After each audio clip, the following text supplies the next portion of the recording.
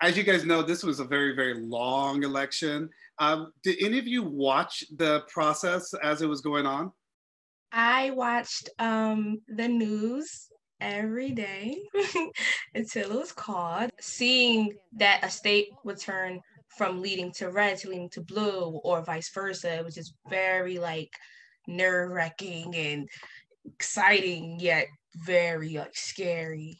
I live near like a very populated road and very populated area, so everybody was beeping their horns. It was just fun around here. We do know our president-elect is Biden.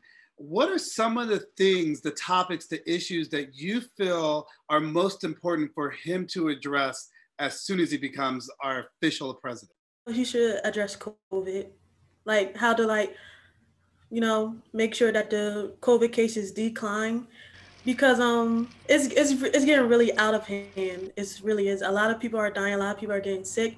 COVID-19, the racial injustice, women's rights, LGBTQ's rights. I feel like everything that all ties up to certain things that he should run straight to fix. Trump is disputing some of the mail-in ballots, particularly here in Philadelphia, because we had an overwhelming amount of individuals in our city vote through mail-in ballots.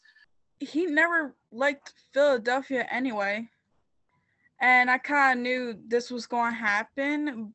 It feels like he's being a sore loser.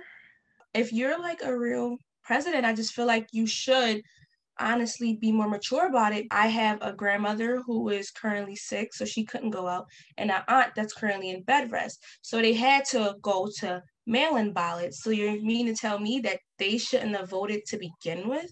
I just feel like everyone deserves to be heard. Well, I'm very proud of all of your civic engagement, and I'm quite confident moving forward in the future, you know the value of your vote and that you will continue to vote. Thank you so much for everything that you have done this election and in future elections. Thank you for having us.